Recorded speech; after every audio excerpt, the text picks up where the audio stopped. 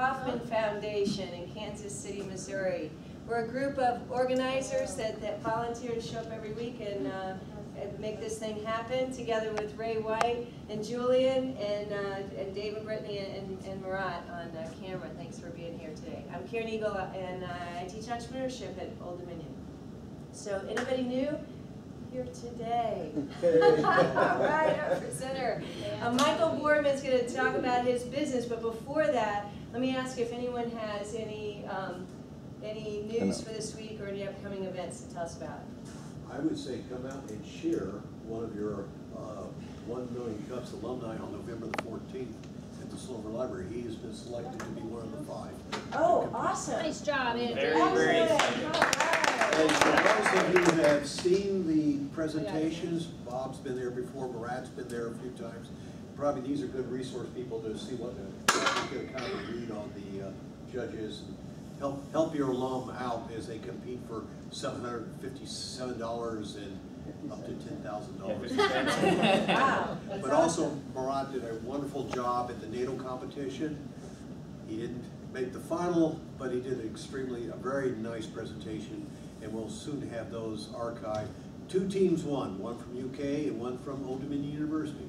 Awesome. Old Dominion University won the Hiller Award, took home at least right now, at least $15,000 in cash, another $10,000 services. We just got a phone call today. There's some other people looking at them, and they did well. We had a company from the UK that's going to go to the Transformation Conference in Brussels, or the United States. You got to figure out where it's going to be held. So again, thank you for everybody who came out to the NATO competition. That was an interesting thing. So that's it. We also have the, go ahead. I was going to say that our friends at 1701 Co-working at the Beach on November 16th from 6 to 9 are having a technology consultants, clients and startup show and tell. And they're looking for presenters down there. And I'm sure you can go to their website, 1701, and find out more. And it's also, they have it on their Facebook page as an event. That's November 16th. Awesome. Check it out, 1701 Space. I believe also this week on Thursday night at Old Dominion, they have the Hall of Fame Awards for entrepreneurs. So, No, that was right before the... Did we already do that? They already did that. No, I've been out of town. That was Okay, on the, never mind. That was the 26th of November, the night before the 27th. So isn't there something Thursday night? Well, Thursday at 11 o'clock they have the grand opening for the Monarch Way, which is on Monarch Way. It's called the Monarch Way, which is sort of a co-op for student entrepreneurs to sell their goods, people who are either current students at Old Dominion or recent alums. So they do have the Biz Expo coming up, I think 8th or the 9th. that's what it is, yes, the Biz That's what Expo. I think you're thinking about. Yes, the Biz Expo, which is next week with the student businesses and alumni businesses at Old Dominion. So that'll be during the day. I think it's like 11 to 3, something like that. So we'll say more about that next week. I think that'll be the important one. Side announcement, I don't know if anyone's been to the airport, but Full Belly Delights is on the... Get out! Yeah, right where you're coming down the escalator to baggage claim. Wow. Pretty cool. That's nice to know. Yeah. look Julia? for it. We'll be hosting Unwind at my Oh. office next Wednesday. Oh, August 6th. excellent. Excellent. Where's that? I'm on Hoffman Building, 11th floor. Okay, excellent. So, Excellent. And come we'll on say, down. yeah, so it's next Wednesday night, right? So we'll say it again next week. Just to make sure. Okay, one last, I've missed y'all. My goodness, I haven't been here. Good. I know, I've missed y'all. So, of course, tonight I have my medical doctor coming in to speak at Virginia Wesleyan at 7 o'clock. Thank you for coming to an event. And he can tell you there was no sales pitch, it's education. So it's Okay. vitality with one simple change. He's gonna be sharing science and ways to increase your fruit and vegetable intake. How about that? Stay healthy. Sounds good. All right. Without further ado, Yes. Michael Thanks so Boardman, much. who is going to talk to us today about his new business. So Yes, I'm going to thank give you. you the floor. I'll give you the 1 minute warning just to Perfect. let you know how much time we've got. Well, Take thank it you all away. for having me here. My name is Michael. I've been working in revenue operations for my entire career, and I recently had a chance to join a company called ScaleUpOnDemand earlier this summer. I've been working with ScaleUpDemand, and the reason why ScaleUpDemand is around is there's a market for people to effectively use their capital. Bob, as we just spoke about, There's definitely another opportunity to go before capital and getting a raise of funding, getting around to funding, but nonetheless, what we're going to focus on today is sort of our pitch and how we test the market and why we're even here today, right? It's about testing your market, testing your value prop, and getting feedback. So that's what I'll ask for at the end of our time today. So really, as you are an entrepreneur, you're going to go on a journey, right? You're going to go on a journey where sometimes there's a lot of things that keep you up at night. You may not have cash, you might need cash, you might be a product development person, so you may not have sales experience or marketing experience. You may also not have enough understanding of who your potential customer can be or your value prop is for that potential customer. So what we do at ScaleUp is we are there to really make sure you get a good night's sleep. And we're not talking about a sales Ambien or anything like that that can really help you just knock you out for the night. We're talking about long-term fixes. And those long-term fixes can focus around getting predictable pipeline and revenue and customers in the door. And what we're talking about is a long-term growth strategy using an omni-channel strategy. So if you think if you're making calls, you're cold calling, right? Cold calling is one way to do that, right? Email's another. LinkedIn's another, text message is another, social's another. There's so many different avenues to do that. You need to test those on each individual market. And I was talking to someone a little bit earlier. It may not be calls only anymore, right? If you're talking to a financial person, they may not even answer the phone. But how are you testing and how are you testing those speeds is all about sales velocity, and that's a term that we use. How do you measure that sales velocity and how do you test that? So that's where we work on your marketing and sales strategy is by testing these value propositions between each specialty, each vertical, or each segment of the market. So that's one side of it. The other side of it is you got to build the infrastructure. So in revenue operations, and what I've been focusing on for my career is how do you get the right metrics in place now to scale later, right? Sales velocity is the easiest one. It's a couple of quick tweaks into a CRM, and you can get that very quickly. And that gets you your feedback loop back into product development, right? If you don't have the right message for, let's say, a financial vertical, you can build that back into the product as you go through. And then the last one is as you are getting into your next round, yes, there are metrics, cost of customer acquisition, lifetime value. How do you actually decrease those metrics to help you get the next apple and raise your funding? So we set up in 3 different roles. There's a sales executive, a sales ops analyst, or revenue operations analyst. I'm on the right side of that, but the sales executive will come in and really focus around what is your total go-to-market and how do you accelerate that? What do your comp plans look like? How are you going to do your pricing and do pricing analysis? Sales reps, we use experienced sales reps as business development reps. So how do you develop that pipeline and how quickly can you develop it and test those different go-to-market strategies?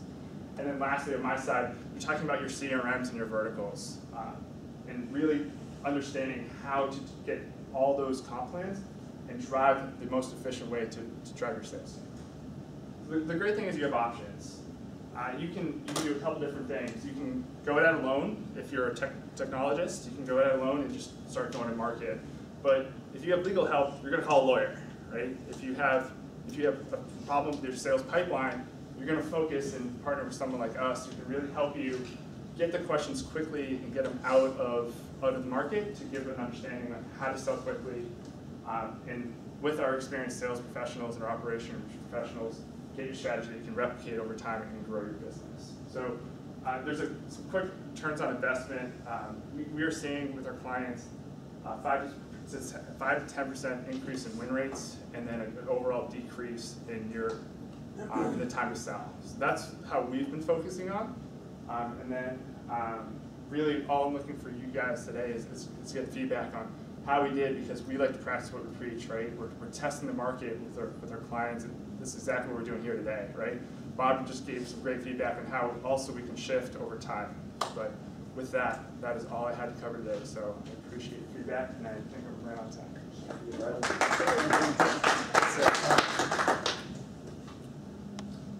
Thank you very much for coming. Thank you. I'm just observing. Is it Mike or Michael? Doesn't matter. What do you prefer? No, just Doesn't matter. Okay, we'll go with Mike. What are you I really, when you gave me a presentation, you gave me a slide, I saw everything. Bottom line, 140 words or less, what are you doing? I didn't pick that right clearly, right off the top. Okay, so what ScaleUp is focused on is increasing your actual pipeline via a sales rep or setting up a sales operations function if you do not have one. So you provide sales consulting, or? We do, that's correct.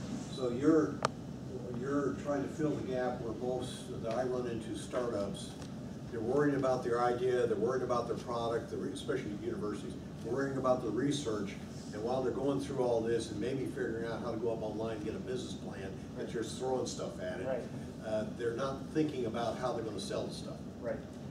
So you That's where intervene we at that come in, point exactly. as the sales experts that Correct. come in and help them develop and do what, A/B testing and all that kind of stuff? or- Correct.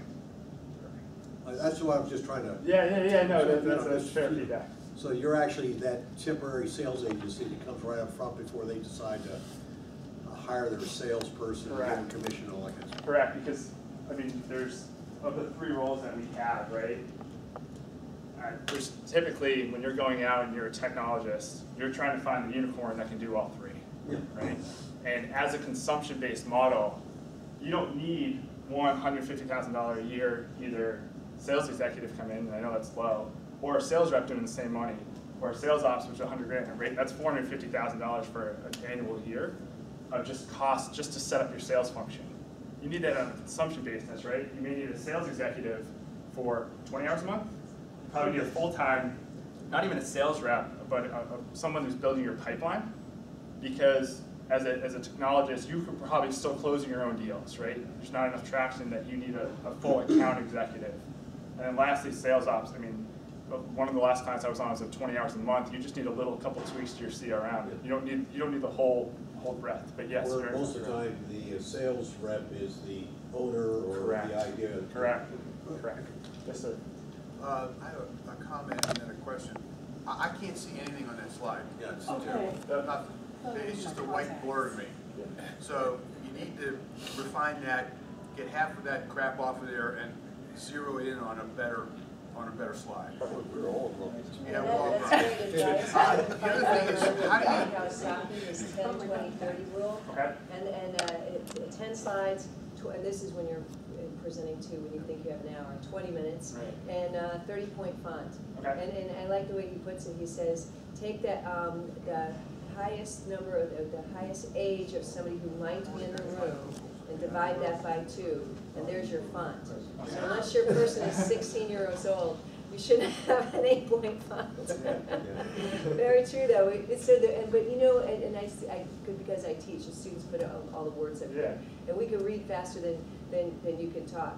So really, a lot of times people put that up there because it gives you the talking points. Right. So you just have, and you know this, because I can see that you know it, and so all you need is sales executive, sales rep, and sales op. And then take all the rest of the words away, and you have 3 boxes, we can see that, and it's in a colorful box, and now it looks great, good looking slide. And then there's your prompt, and then you know what to say about each one of them. And that would be a comment, just a general comment, but you had a great presentation. And I want to get back to yeah, this other I'm question. glad to know it's not just me. I mean, I know I'm old, but Just grumpy. just grumpy, yeah.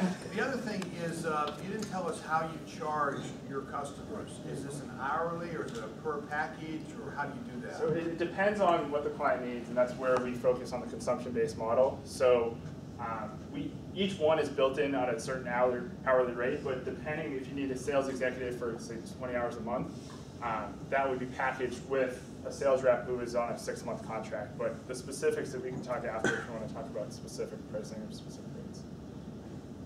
Did I get that, Art?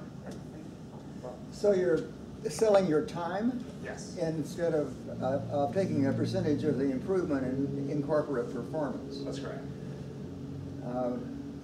Have you thought about taking the risk of a higher payoff at higher risk? It's certain. Because you know, entrepreneurs hate to pay consultants for their time. That is a pain in the neck. You know, because there's no way to evaluate. Right. What am I getting for that investment? Right. And so you know, you need to have some kind of performance related to your charges. Right. And instead of just buying time from somebody, you know, that's kind of boring. Right, You know? and if you think of our total value of a customer, if we're doing a valuation on performance and it's long term, and maybe the pipeline that we gather for you takes 6 months, but that return is a year, because you have a year-long sales cycle, it's a year and a half. Mm-hmm. We wouldn't necessarily wait a year and a half to get paid though, right? I just want to make sure I got that right. Oh, Because our contracts are 6 to 9 months. We're not in there for a great deal of time. That we want to make sure we still have to get paid, and then ultimately, if we have to wait, say, a year and a half to get paid back based on the accelerator, that's not necessarily what we're focused on. yeah, that means that you have to finance your own time up front in order to get a higher payoff later. Right. That's quick. So I'm in professional sales, and I get a salary plus commission. Yeah. And so you're obviously in the sales world yourself, so you understand that. So I'm an entrepreneur coming at it, and it's a nerve-wracking time. I'm trying to get financing together. I got to figure out the technical part of my product and what my pricing strategy is, all that kind of stuff. So there's value in what you're doing, because I'm going to tell you that you've hit on something that probably kills most entrepreneurial businesses. They're technically got something decent in their hands, but they have no idea how to sell it. So I think it's a decent idea, but if I'm sitting in their chair, I'm saying, okay, I'm going to hire you and pay you some sort of consulting fee without a performance thing. It's a big flag for me. I'm not going to do it. It's a hard sell. So I really think that you should consider doing some sort of blending of the both, because I understand you can't invest all your time and just be 100% commission based. But if I'm sitting in the new entrepreneur's chair, I can't afford you, and I want to see some results, okay? And you need to be vested in those results. Yeah, that's typical. I recently started a company, and one of my biggest challenges has been finding the best way to get my information into the potential client's hand, whether it's email, Facebook, LinkedIn, whatever. So that's kind of, I can relate to what you're saying. Do you have any clients right now you can give examples of how you guys' programs work? And also, I am curious, like sample pricing, just to give like a ballpark of what you guys are charging. All right, so the first one, just sort of how we work. So we're working with a marketing firm out of South Carolina that processes books. So we're doing the whole suite right now. So a sales executive has come in. They did not have a BDR team, business development team is what we call it. So we've taken each BDR out of each different vertical, is what we have it, and we've established, okay, here's your new go-to-market, here's every time you're qualifying, right, there's a specific line of questioning, no matter which vertical you're going down, right? So the first side of it is defining that go-to-market strategy. The second side of it is we've used one of our sales reps, who's out of Charlotte, is now prospecting, cold targeting, prospecting on a full-time basis. So he's going through the verticals, he's following up on leads, he's creating his own leads, making lists, and going through that way and actually prospecting. And then for me, what I've been working on in this specific client is they do have Salesforce, which makes my life a heck of a lot easier. So one of the things that we put in just last week was that sales velocity metric that we were talking about. And really, as we go through, I'm now going back through all of their data for the last couple of years and identifying what is their next market. So they have a couple different market segments. So we went back and defined which market or subcategory they're going into, that now Tyler, the sales rep, will be able to go prospect in and help accelerate through. Pricing, we can talk about that after on how that works. We do assessments that are a small one-time fee that. Oh, how much? Of 3K. They're 3K. Thank you. So we can sit down and make sure there's a mutual fit on both sides. We can see which go-to-market strategy you're using now. Do we need to refine that? What's your operation strategy right now? How do we need to refine that? And then scope out what a long-term engagement would look like. Yes, sir. So who is your ideal client? Sure. Like what does that look like? So when we go outbound, we focus on anywhere from 0 to 30 sales reps in SaaS customers, software as a service customers. That's what we do when we go outbound. Going inbound though, in referrals and anything like that, we've worked with a couple of solar energy firms, one's out of Colorado, and it ranges on terms of what technology. So the reason I ask that is because when you're talking about entrepreneurs, they're bootstrapping. So, you know, when you're talking about the price, they're not gonna, it's not gonna be something that you can say. So are you looking for that 0 to 3 years, they're just starting out trying to get to the break-even point? Or are you looking for kind of, they're in the growth phase where they've been, you know, past 3 years, maybe to 7, or they're a little bit more mature? Are you looking for that client that, or that business that they get to a certain point and they just can't break that barrier to move up past that? So It could be either one. It's all a function of how many sales reps you have. That if you could be 3 months out of the gate, you just graduated from an accelerator and have 0 sales reps, yeah, there's a value there to be had. But I think this company's been around for about 15 years, but they only have 3 or 4 sales reps in time. So it sort of depends. There's not a sweet spot. We focus on how many sales reps you have, and that's how when we go and prospect, we'll go through LinkedIn to try to see if you have 5 reps, that's a fit, and maybe just get around the funding.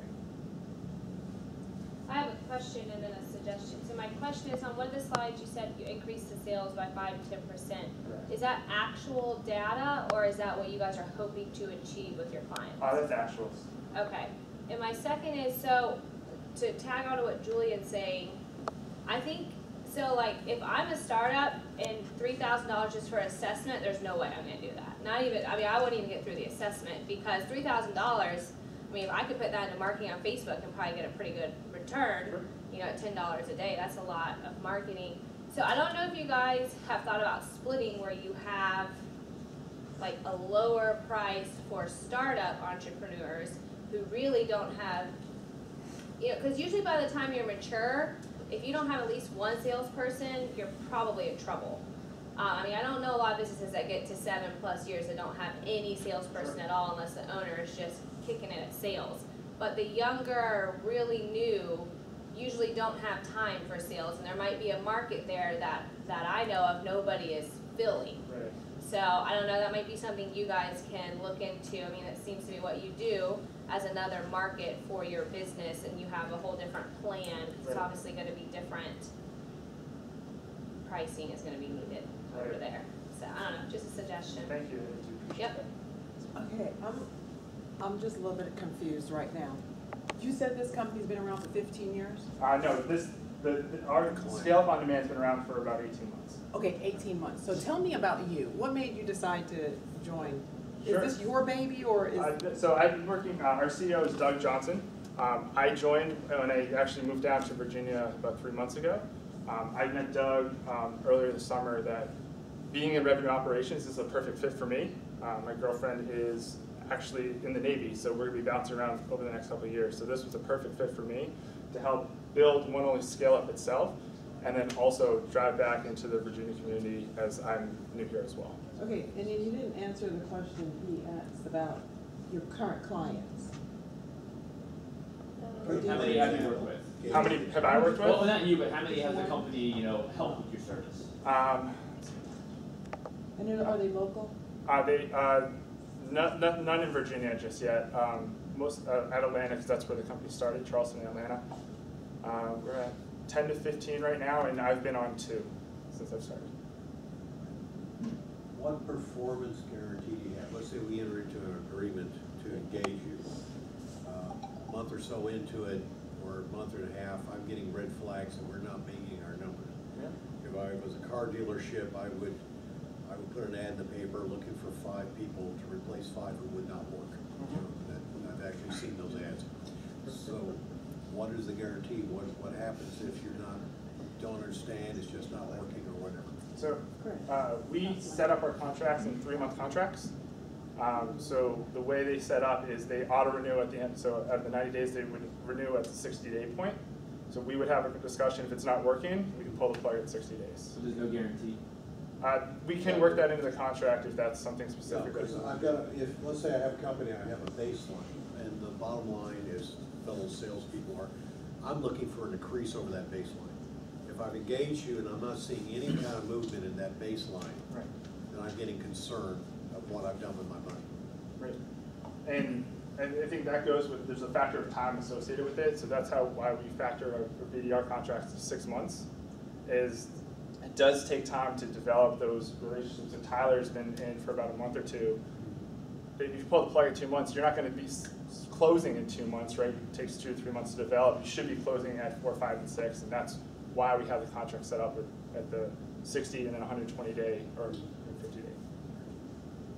So going based off of that, within 60 days, so what are the measures of success or measures of completion of, hey, within 60 days, we say you're gonna have 40 people in your pipeline, or you're gonna have 40 prospects, whatever it may be, like, do you have something? Yeah, so those we would agree with on that at the time that we actually signed the contract and we put in the proposal that, yes, within 60 days, you need to have 40 in the pipeline. That's a pretty black and white system that we would set that up. What happens if you don't accomplish that on your own? You wouldn't renew for the second 3 months. But I still end up paying you for whatever. And that would, yeah, so that's part of it.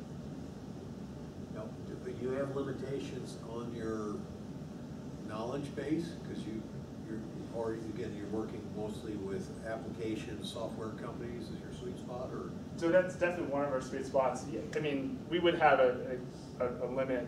If we're going into marketing, right, that's not our sweet spot. We would definitely work with someone else or recommend you to another firm to assist with that. We're not trying to do the whole spectrum. Do you focus on particular industries so you can develop some kind of technical expertise in those industries, or do you just apply your skills to whatever comes along? So when we go outbound, we focus on SaaS. That's all of our backgrounds are in what's that? SaaS, software as a service. Oh, software as a service. So we focus on that when we go outbound, because that's everyone that's part of the firm right now has some sort of SaaS experience. Yeah, I think this is the wrong group for you. Okay. And I know all these entrepreneurs in here. This is, as was said, this is a bootstrap group. For these people, you know, the comment about $3,000 going into Facebook, that's what's going to happen. I think your audience is more mid-sized companies and more of the Chamber of Commerce crowd. Okay. It's not this crowd. Okay.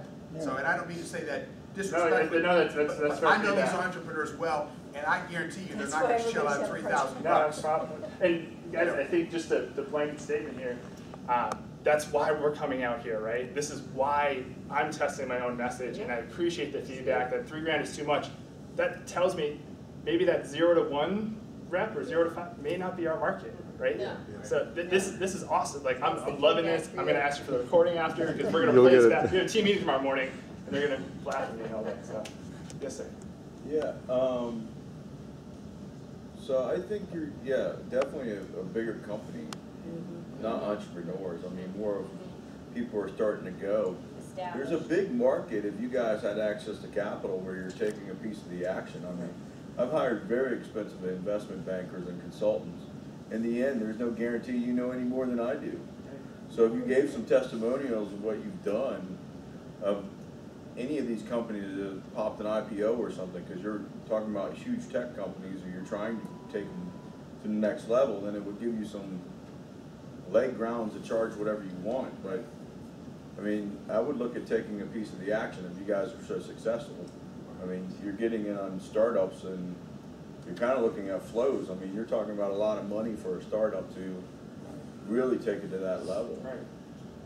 Yeah, I agree with that, and what he was saying earlier, that you might want to consider, maybe if you're trying to get to the younger startups, lower entry to work with you guys, and then you capitalize on a percentage of their profits. If you can self-finance your labor, Right. you can do it. If not, I mean, that's your investment. If you guys are really good at what you're doing, you're Exactly. taking companies to the next level. But I mean, why would I hire you if you have no testimonials? I mean, because you're basically a sales force, right? Sure. I mean, Yeah, and I apologize to not bring any. And there's another position, instead of taking equity, you can take a royalty, a small little royalty, as long as you're not too big of a leech, taking off of just a small slice. One of the other things is to, I think maybe in the presentation, just a recommendation on the presentation, as I said, larger group, establish one, and then start emphasizing the benefits of hiring you instead of hiring a full-time salesperson, and incurring all of the, the obligations you do when you take one on. base and all that.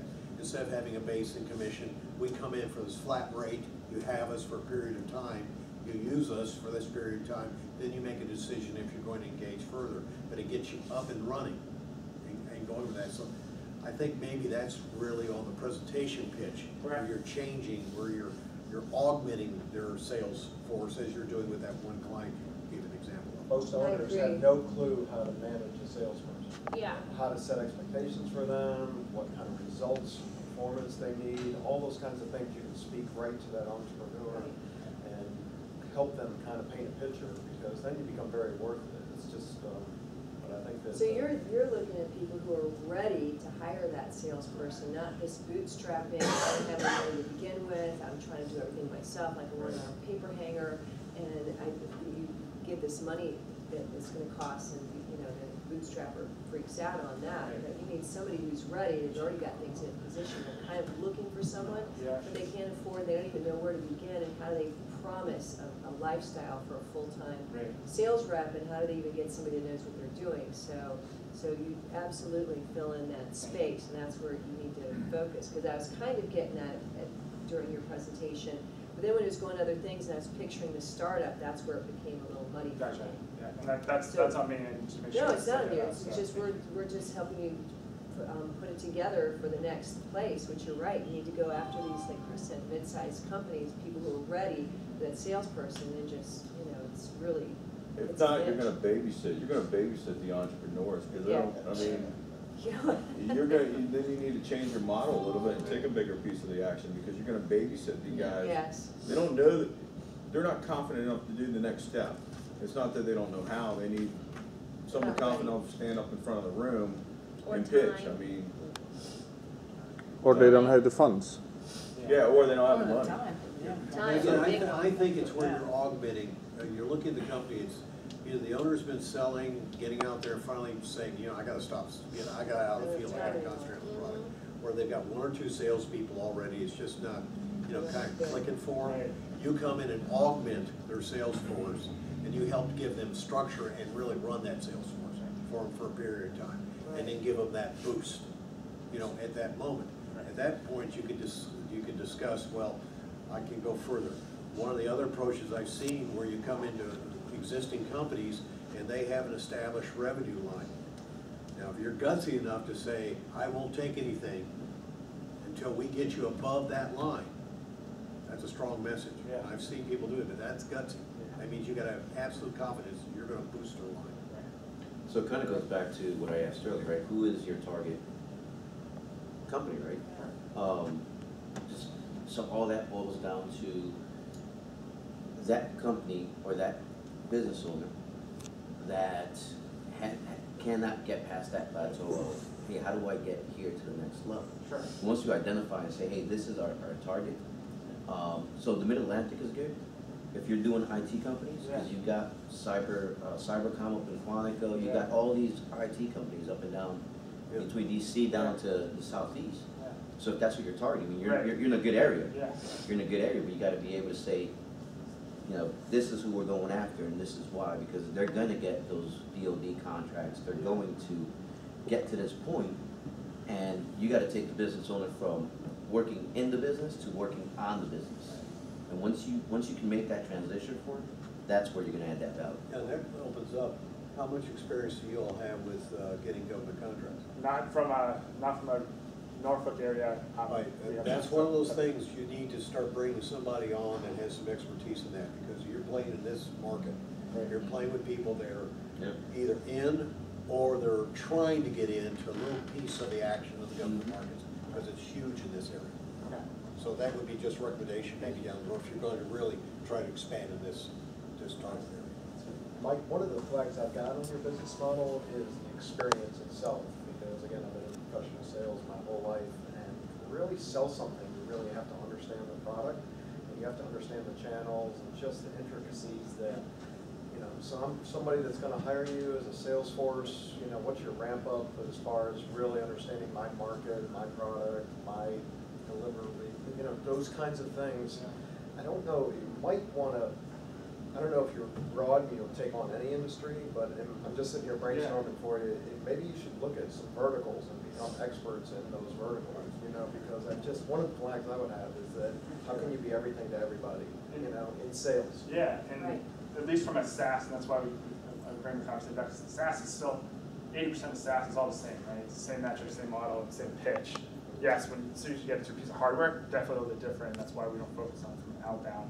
When it comes inbound, it's all the same, at least foundational pitch, and that's why also we don't close either. We're all getting you, if you're an experienced sales rep, then we're going to get everything so you don't have to prospect anymore. It's the same pitch. What's the value prop? What are the qualifying questions you need to then do to take it to final close? Don't understand. So Sorry, are you making appointments for an existing sales force or something? So that's one way to do it, right? Exactly. It's the whole story, right? How many times have you had a BDR fresh out of school that needs to learn how to sell, learn how to be in a corporate environment, and then learn the value prop, right? All we need to do is learn the value prop. What's the value prop? Document that right at the start, and now, okay, yes, setting appointments, qualifying those efficiently for someone like you to close. And that's why we do focus on B2B SaaS as our target audience.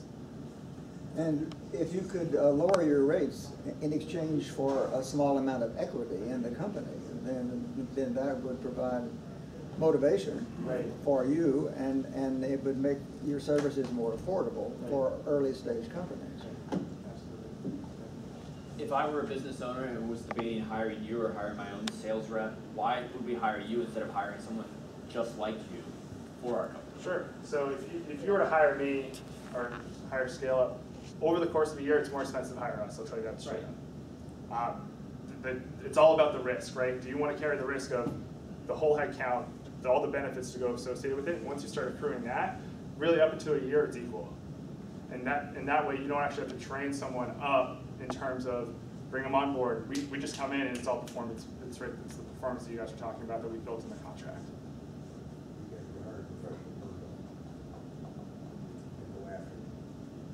Not disparaging, but that's what it is. You're hiring somebody who knows how to punch a list, look at a Duns and Bradstreet, identify the customers, go after it, and be dogged and determined to make those calls and get enough in the funnel, which we all know as salespeople, that is just, that's the heart, and just that discipline of getting those rejections and keep pumping that funnel full. Yeah. That takes a weird type of personality. So, but you've got a professional to do that. Thanks a lot, Steve. I appreciate that. I used to run a stable with you all, so I know you did. That's been my harsh transition. So same company. So I'm here to answer any. Like I'll stay up here all day and take the feedback. No, we have till 7 o'clock. That's fine. Might have to get refilled. Well, what can Win Many Cups do for you? So definitely you've done half of it, right? You've grilled me up here, and I appreciate it, right? I'm sure you guys will all get grilled up here at some point. So that's definitely one. Now that we're sort of into the 1 Million Cups community, I know there's one up in Williamsburg. So just how do we get this out, right? How do we get more at bats, and how do we continue to test this pitch? Is really what we really can I go to the chambers. I'm sorry? I go to the chambers. The chambers. I would get in front of the show. Okay. Well, thank you for coming today, and give you a cup for your next 999,000 cups of coffee.